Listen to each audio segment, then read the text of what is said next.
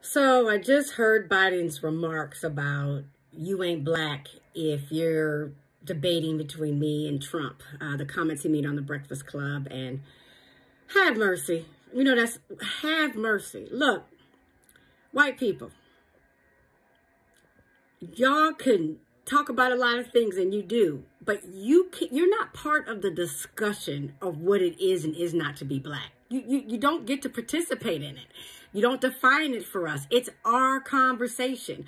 You know, when you guys tell us what we should and shouldn't be offended about, or how we should and shouldn't feel, or if something was or wasn't racism, like, y'all don't get to comment on our discussions. You're not black.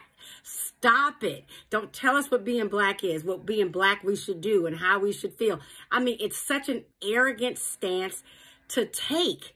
I've got 2 teenage sons, and I don't say to them, well, this is how it should be being a teenager. I can't speak to it anymore. I was a teenager 9,000 years ago. Y'all were never black, ever, ever. I don't care if you had a black man, black woman, hung out with black people.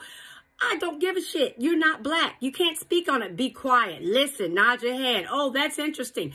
The only thing you should do if you are in a conversation about blackness is you ask a question, and even be careful with that, okay? You cannot provide answers. This is Randy B.